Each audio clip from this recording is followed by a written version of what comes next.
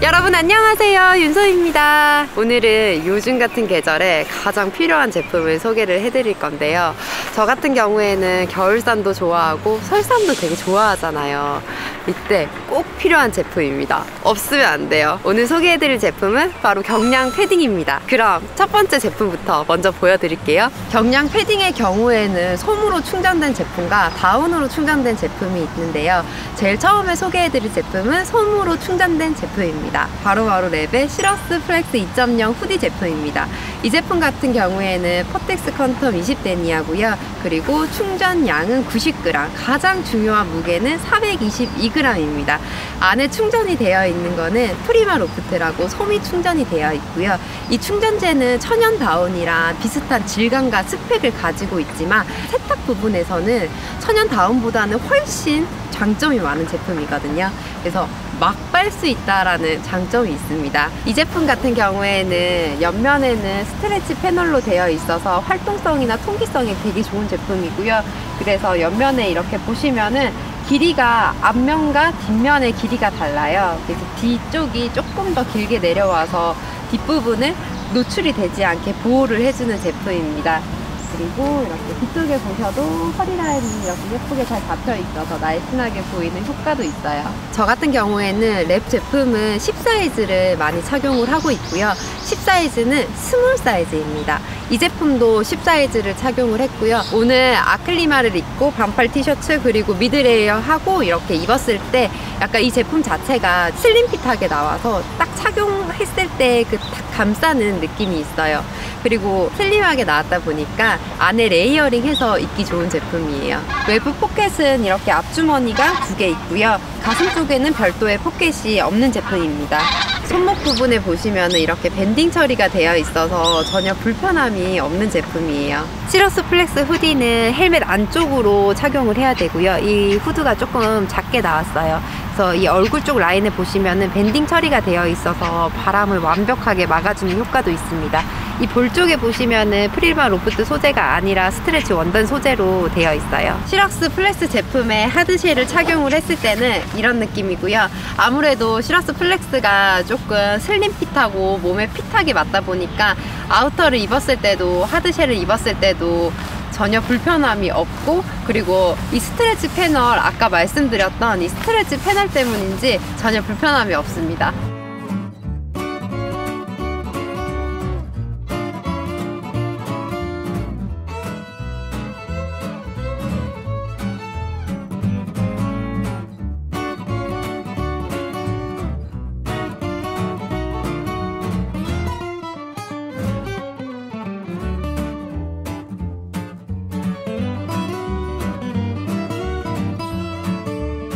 다음 소개해드릴 제품은 시러스 알파인 자켓입니다. 이 제품의 외피는 퍼텍스 퀀텀 30데니아고요. 가장 중요한 무게는 455g입니다.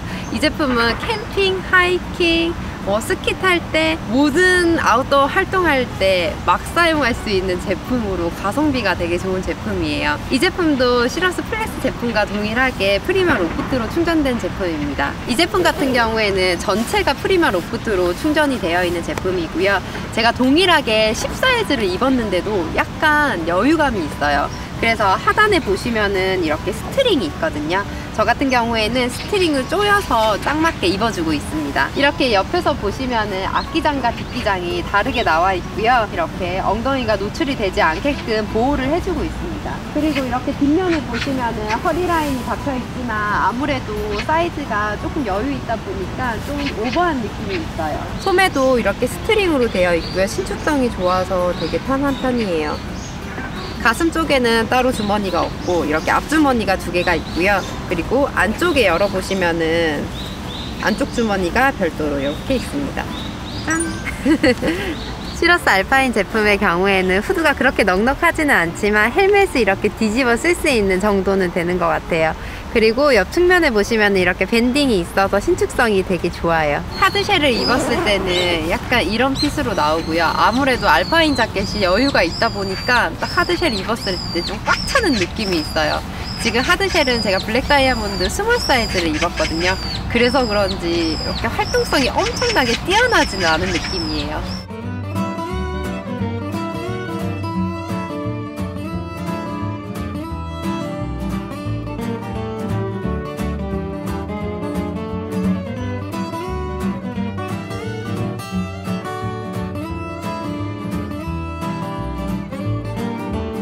다음 소개해드릴 제품은 마이크로라이트 알파인 제품이고요.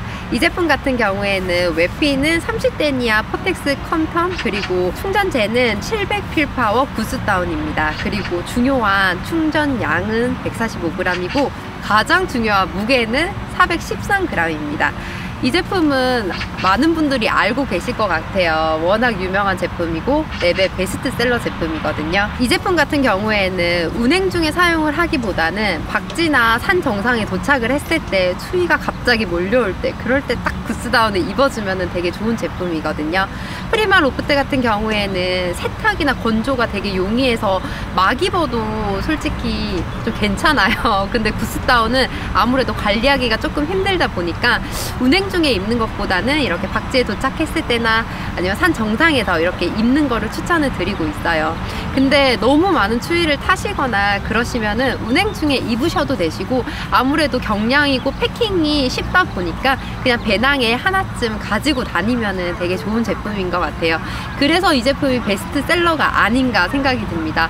랩 제품이 매년 가격이 인상이 되더라고요. 근데 이 제품 정말 가성비도 좋고 기능도 좋고 성능도 좋은 제품이다 보니까 많은 분들이 알고 계시고 또 많은 분들이 많이 입으시더라고요. 이 제품 같은 경우에도 10 사이즈를 착용을 했고요. 조금 전에 입어봤었던 시러스 알파인 자켓이랑 비교를 했을 때 조금 더 핏하고 정 사이즈로 나온 제품입니다. 그리고 제가 미드레이어를 착용을 하고 이 제품을 입었을 때 정말 딱 맞는 느낌이 들었고요. 어깨 부분에 보시면은 나그랑으로 되어 있어서 디자인도 예쁘고 그리고 착용감도 되게 좋고 활동성도 좋은 제품입니다. 이 제품 같은 경우에도 앞기장과 뒷기장이 이렇게 기장이 달라서 뒷면이 더 길어서 엉덩이나 하단 부위를 잘 보호를 해주고 있습니다. 뒷부분도 이렇게 허리 라인이 들어가서 디자인이 되게 예쁜 제품이에요. 소매 부분도 다른 제품과 동일하게 밴딩 처리가 되어 있어서 되게 편해요. 앞쪽에는 주머니가 2개 있고 가슴 쪽에 이렇게 포켓 주머니가 있고요. 그리고 안쪽에는 주머니가 없는 제품입니다. 마이크로라이트의 경우에는 후드가 좀 넉넉해서 헬멧을 쓰고 했는데도 조금 여유가 있는 편이고요. 뒤쪽에 보시면은 스트링은 없지만 이렇게 안쪽에 스트링을 조일 수 있습니다. 이 상단 부분에는 철심이 들어가 있어서 모양을 예쁘게 잡아줄 수가 있어요. 하드쉘을 입었을 때는 약간 이 정도 핏이고요. 아무래도 안에가 정 사이즈다 보니까 딱 맞는 느낌은 있는데 전혀 불편하진 않습니다.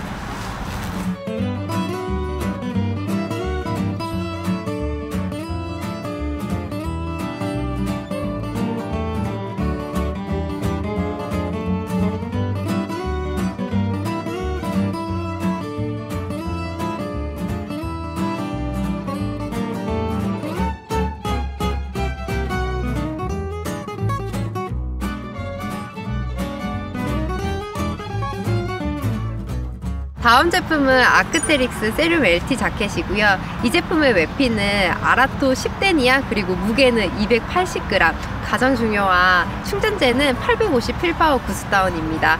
이 제품이 아크테릭스의 가장 베스트셀러지 않을까라는 생각이 들어요. 많은 젊은 층의 여성분들도 많이 입으시고 그리고 남녀노소 두루두루 이 제품을 많이 좋아하시는 것 같더라고요. 일상생활에서도 입기 약간 패셔너블한 것도 있고 그리고 산에 갔을 때도 가벼우니까 이 장점을 또 극대화시킬 수가 있더라고요. 그래서 이 제품 같은 경우에는 제가 좀 아끼고 좋아하는 제품이기는 하고 색깔도 예뻐서 자주 애용을 하고 있습니다. 이 제품 같은 경우에는 120g으로 충전을 했고요. 트림핏으로 정말 딱 맞는 정 사이즈의 슬림핏한 핏감을 가지고 있는 제품이에요.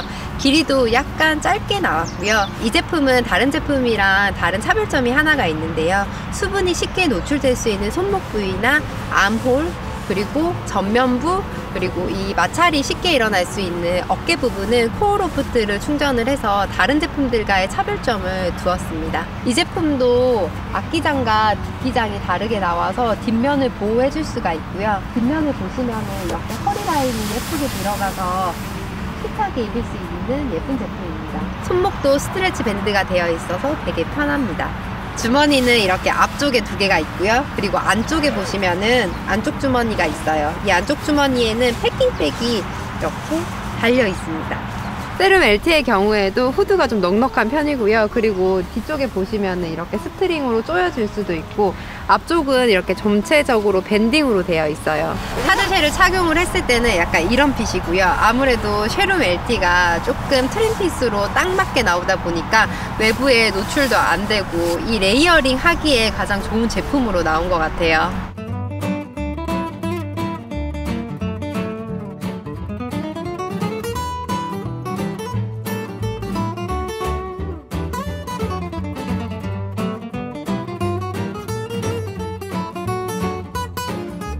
다음 제품은 랩의 미틱 G입니다. 이 제품 같은 경우에는 외부는 7데니아 애트모스고요. 충전재는 무려 1000필파워 구스다운입니다. 그리고 충전량은 115g, 가장 중요한 무게는 252g이에요. 이 미틱 G 제품이 이스포에서 수상을 하기도 했고, 미틱 시리즈 중에서는 가장 차세대 버전이어서 저도 굉장히 기대를 하고 있는 제품이에요. 이 제품 같은 경우에는 올해 출시한 신제품이고요. 제가 랩 제품은 다 10사이즈를 입는데 이 제품은 X스몰 8사이즈를 입었습니다. 10사이즈를 입었을 때는 좀 많이 큰 감이 있었고요. 한 치수 좀 크게 나온 것 같아요. 그래서 저도 8사이즈 X스몰 사이즈를 구입을 했습니다.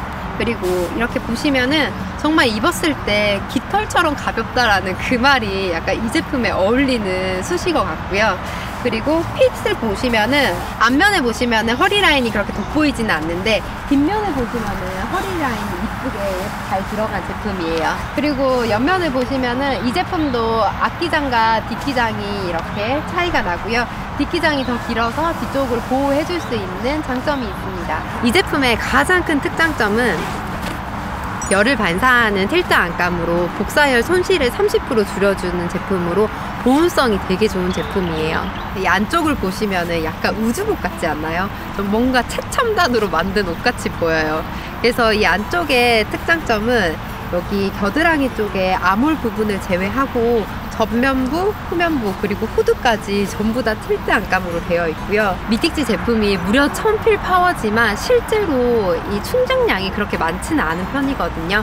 115g이면은 충전량이 그렇게 많지는 않지만 그래도 이 안감의 틸트 안감으로 부족한 부분을 보강을 해주지 않았나라는 생각이 들어요. 그리고 외피가 7데니아여서 정말 부드럽고 이렇게 약간 침낭을 입고 있는 기분이거든요. 뭐 약간 좀 조심스럽기는 한데 그만큼 가볍고 따뜻하기 때문에 올겨울에 제가 좀 많이 애용을 해보지 않을까라는 생각이 들어요. 설산이나 극동계에서도 좀 여러 번 테스트를 한번 해보려고요. 소매 부분을 보시면은 안쪽 면과 바깥쪽 면이 다르게 디자인이 되어 있거든요. 안쪽 면에는 이렇게 스트링으로 되어 있고 바깥쪽에는 조금 더 길게 제작이 되어서 외부로부터 피부를 조금 더 보호를 해줄 수 있게끔 제작이 되었어요. 주머니의 경우에는 가슴 포켓이 없고 앞쪽에 이렇게 주머니 2개가 있거든요. 그래서 조금 수납할 수 있는 공간이 많지 않아서 조금 아쉽기는 해요. 미틱 G의 경우에도 이렇게 후드가 조금 넉넉한 편이어서 헬멧을 쓰고 나서도 전혀 불편한 건 없었고요. 그리고 뒤쪽에 보시면은 스트링은 별도로 없고 이 앞쪽에 반은 밴딩으로 되어 있고 윗부분은 철심이 들어가 있어서 이 제품도 모양을 손으로 잡아줄 수가 있어요. 그리고 아무래도 미틱 G가 조금 사이즈가 넉넉하게 나와서 그런지 후드를 썼을 때도 좀 불편함 없이 이렇게 잘 맞는 편입니다. 하드쉘을 착용을 했을 때는 이런 핏이고요. 아무래도 1000필파워다 보니까 보건력이 좋아서 엄청 빵빵해요. 다음 보여드릴 제품은 마운틴하드웨어의 초경량 자켓 제품이고요. 앞서 보여드린 제품이 후드가 달린 제품이라면은 지금 보여드리는 제품은 후드가 없는 자켓 형태의 제품입니다. 이 제품 같은 경우에는 외피는 한 15데니아 정도 되고요. 충전재는 무려 800필파워 정도 됩니다. 이 제품 같은 경우에는 2014년도에 제가 구입을 해서 되게 오래된 제품이에요. 그리고 좀 많이 입고 다녀서 이렇게 좀 많이 낡은 제품이에요. 그래도 아직까지 튼튼하게 잘 입고 다닙니다. 제가 더 이상 살만 찌지 않는다면요. 후드가 없는 자켓형의 제품인 경우에는 하드쉘을 입었을 때 그 이너로서의 역할을 충분히 다 할 수 있는 자켓 형태고요. 아무래도 또 슬림하게 나왔다 보니까 하드쉘을 딱 입었을 때는 정말 이 이너를 입은 티가 나지 않을 정도로 되게 깔끔한 형태의 제품이에요. 패킹을 했을 때의 사이즈도 참고로 보시면 좋을 것 같아요. 시러스 플렉스, 시러스 알파인, 마이크로라이트, 세룸 LT, 미틱 G, 마운틴하드웨어 초경량 이렇게 사이즈를 보시면 좋을 것 같습니다. 이렇게 보시면은 프리마로프트 제품이 좀 부피가 있는 편이고요. 여기 보시면은 세룸 LT나 미틱 G 제품이 되게 부피가 작은 사이즈예요. 배낭에 이렇게 쏙 넣고 다니기에 되게 간편하고 실용적이에요. 제품을 추천을 드리고자 하면은 세탁도 용이하고 건조가 쉽고 그리고 운행 중에도 막 입고 좀 막 쓸 수 있는 제품이다라고 하면은 이렇게 시러스 제품 2개를 추천을 드리고요. 그리고 나는 아무래도 가성비가 최고야, 따뜻하면서 가성비를 찾는 사람이다 라고 하면은 마이크로라이트, 이 랩의 베스트셀러 제품을 추천을 드립니다. 그리고 필파워가 나는 중요하다, 그리고 가벼워야 되고 초경량이어야 된다라고 하시는 분들은 이 세룸 LT나 미틱 G를 추천을 드릴게요.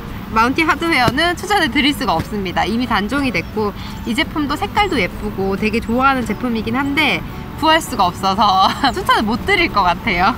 가격은 아무래도 격차가 있다 보니까 내가 어떤 아웃도어 활동을 하는지에 따라서 잘 선택을 하시면 될 것 같아요. 겨울에 아웃도어 활동 하실 때는 체온이 떨어지지 않게 유지하는 게 정말 중요하거든요. 그게 결국에는 생명이랑도 직결이 되어 있어요. 그래서 경량 패딩 하나쯤은 꼭 구입을 하시고요.